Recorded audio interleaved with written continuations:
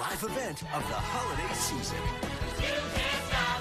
Ariana Grande shared a first glimpse of her as Penny Pingleton in Hairspray Live, was gifted with a cake from her cast members, and was trolled with mean comments by Lindsay Lohan. Lindsay drama aside, I cannot wait to see Ariana kill it in Hairspray Live. Hairspray Live is just around the corner, coming our way December 7th, and Ariana got fans hyped by sharing a new promo showing her in action as Penny Pingleton. Check it out. Live event of the holiday season.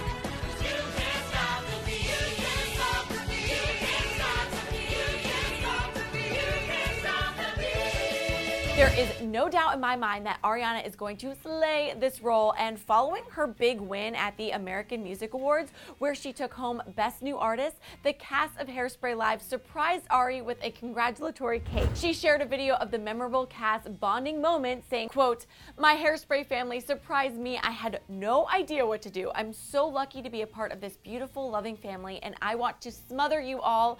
Please always be a part of my life. NBC Hairspray Live."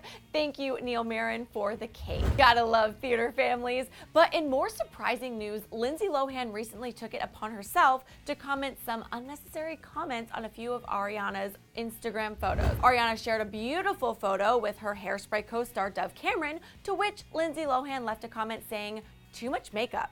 She then proceeded to leave the same comment on 3 other photos.